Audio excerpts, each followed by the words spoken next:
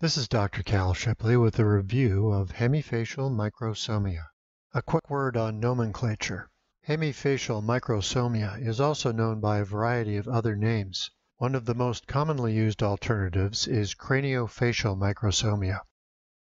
In order to better understand the underlying causes and pathogenesis of hemifacial microsomia, let's take a look at some embryological anatomy, starting with the branchial arches. Here is a human embryo at approximately 4 weeks of growth. The branchial arches, also known as pharyngeal arches, develop to form structures of the face, skull, and ear. The first branchial arch develops into the maxilla and mandible, as shown here, as well as the malleus and incus, two of the 3 bones comprising the middle ear, and a number of other facial bones, muscles, and ligaments. You can see a complete list of structures derived from the first arch by following the link on this page. The second branchial arch develops into the stapes, the third of the 3 bones in the middle ear, as well as the muscles of facial expression. Please go to the link on this page to view a complete list of the second branchial arch derivatives. Running the length of the 4-week-old embryo is the neural tube. This will eventually develop into the central nervous system, including the brain and spinal cord. At just 4 weeks of development, the heart is already active and circulating blood throughout the embryo with a pulse rate of about 120 beats per minute. Each of the branchial arches has an artery dedicated to its blood supply.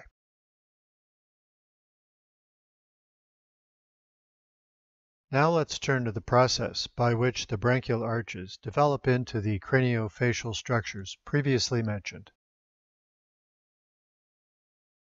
Stretching across the top or roof of the neural tube is a layer of cells known as the neural crest. Stretching across the top or roof of the neural tube is a layer of cells known as the neural crest.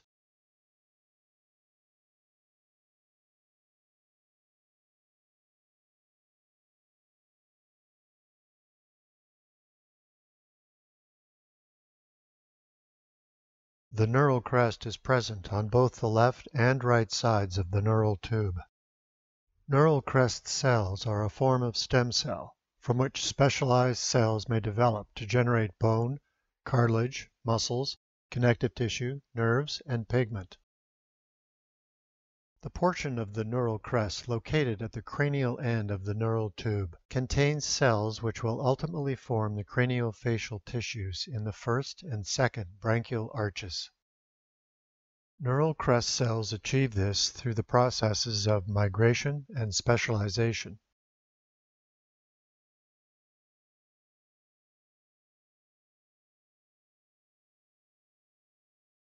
Let's take a closer look at these amazing cells.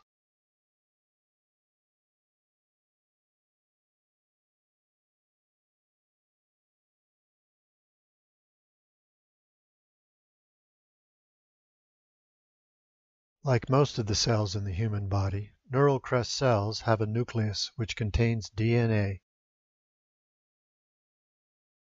DNA is the blueprint for the production of all organs and tissues in the human body.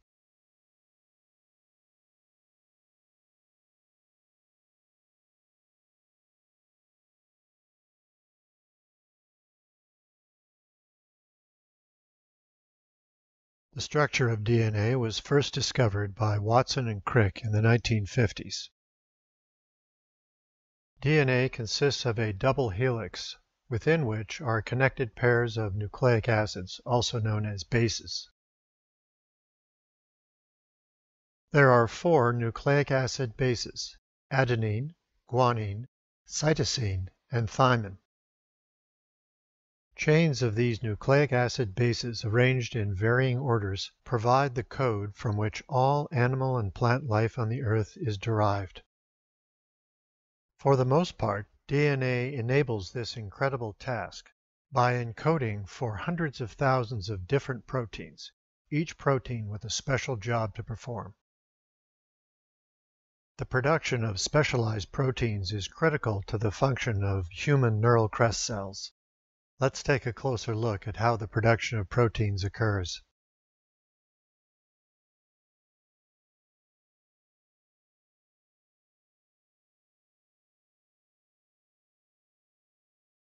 The first step on the road to protein production is for an enzyme called RNA polymerase to unwind the DNA strands.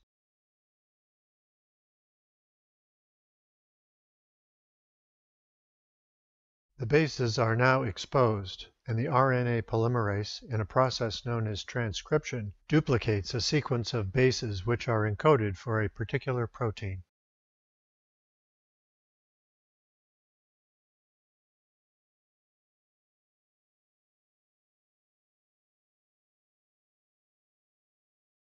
The duplicated base sequence created by RNA polymerase is known as messenger RNA.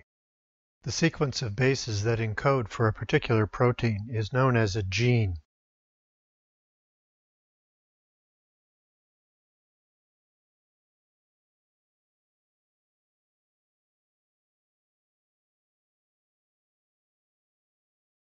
Once produced, the messenger RNA binds to a ribosome, the protein assembling unit of a cell.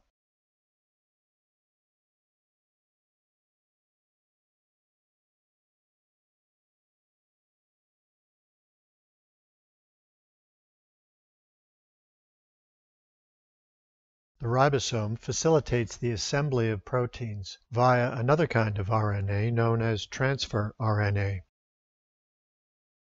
Each transfer RNA molecule carries a particular amino acid. Amino acids are the building blocks of protein. In the ribosome, 3 base combinations on the messenger RNA strand attract transfer RNA molecules with a particular amino acid attached. The transfer RNA binds to the messenger RNA and releases its amino acid.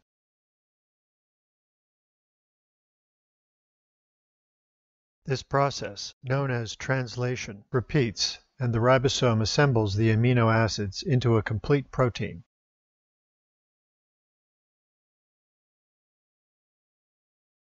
For purposes of illustration today, I'm showing a protein consisting of only 5 amino acids, but in fact the smallest proteins in the human body contain at least 100 amino acids, and the largest comprise a chain of over 30,000.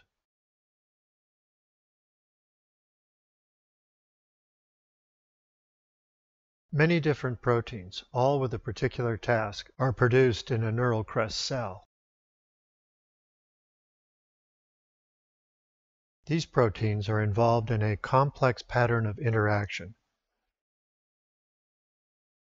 which signals the cell to migrate to the branchial arches and controls cell specialization once there.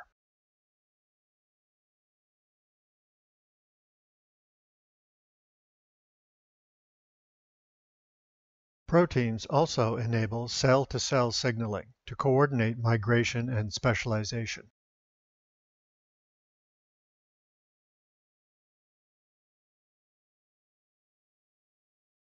Under the control of proteins, the neural crest cells migrate to the first and second branchial arches.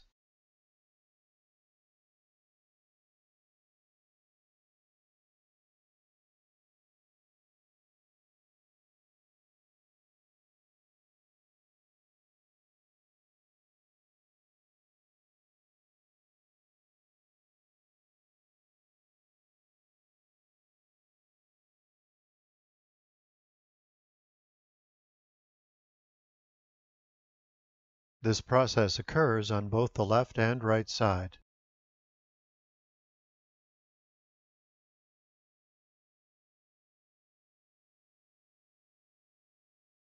Once in the branchial arches, the neural crest cells specialize and divide to form facial, jaw, and ear structures as the embryo develops.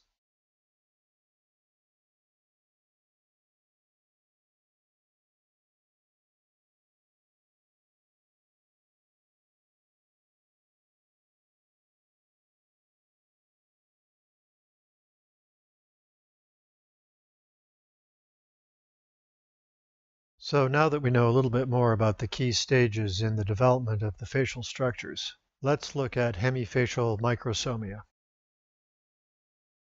By definition, hemifacial microsomia involves underdevelopment of facial structures on one side of the face relative to the other side.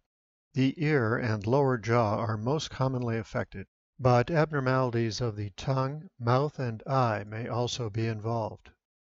In some cases, both sides of the face may be affected, often to varying degrees. Abnormalities may vary from mild to severe.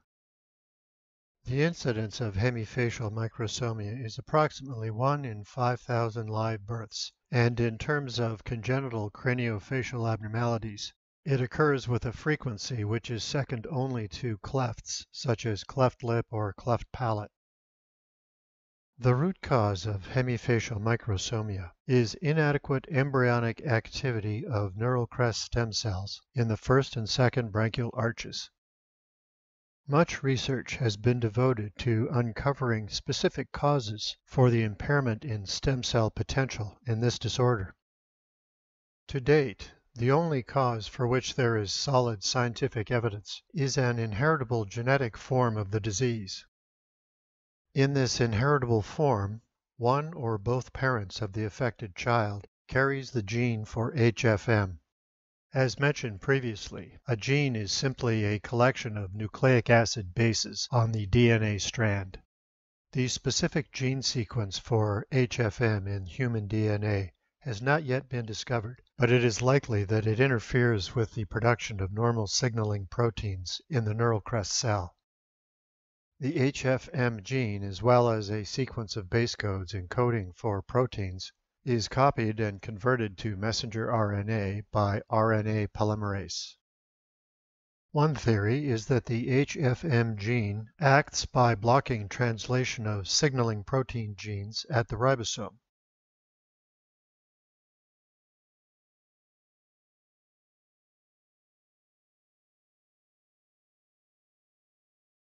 Production of proteins critical to migration and specialization of neural crest cells is impaired, and normal development of craniofacial features from the first and second branchial arches cannot proceed. The genetically inheritable form of HFM occurs in an autosomal dominant variety in which only one parent needs to carry the gene in order to pass it on to their child. The chance of inheritance with this form is 50%. There is also an autosomal recessive variety, in which both parents must carry the gene in order to pass it on to a child. The chance of inheritance with this variety is 25%. Another proposed but as yet unproven cause of HFM involves genetic damage caused by environmental toxins.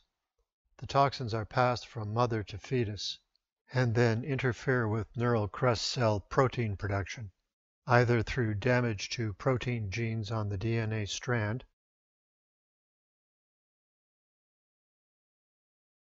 or inhibition of RNA polymerase activity during transcription.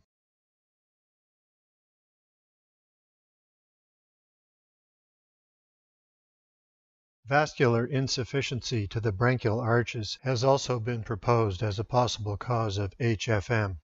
In this scenario, the dedicated arteries to the first and second branchial arches are severely underdeveloped, thus depriving the arches of the oxygen and nutrients required for normal facial structure formation and growth. Finally, physical trauma experienced during pregnancy has been proposed as a possible cause of HFM. To complete this presentation, let's take a look at how a typical case of hemifacial microsomia manifests itself. And by a typical case, I mean a child affected by abnormalities of the lower jaw and the ear, the two manifestations of HFM which most commonly occur. Additional abnormalities of facial structures may be present in any given case.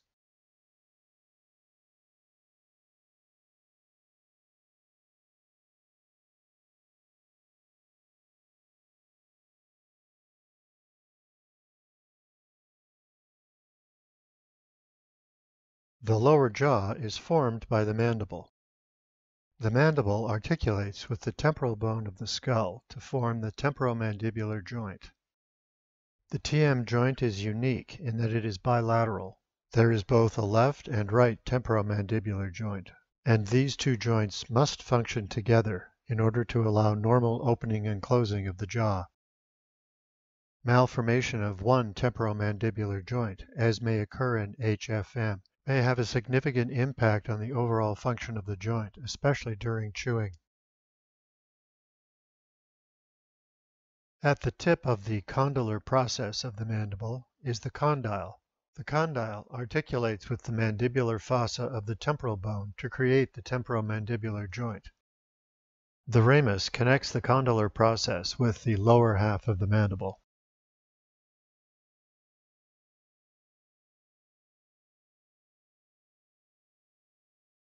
In Microsomia, the condylar process and ramus are underdeveloped and smaller than normal.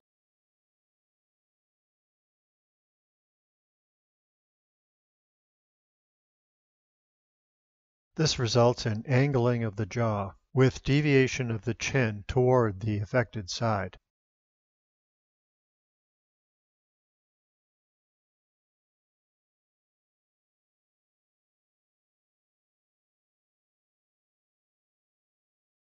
This gives the affected child the characteristic appearance of hemifacial microsomia. As mentioned, the ear is commonly affected in HFM. The size and shape of the external ear may be abnormal.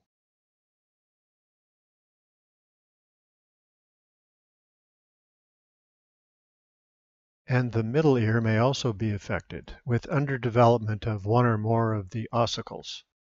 In this example, the incus is underdeveloped, resulting in a loss of contact with the stapes.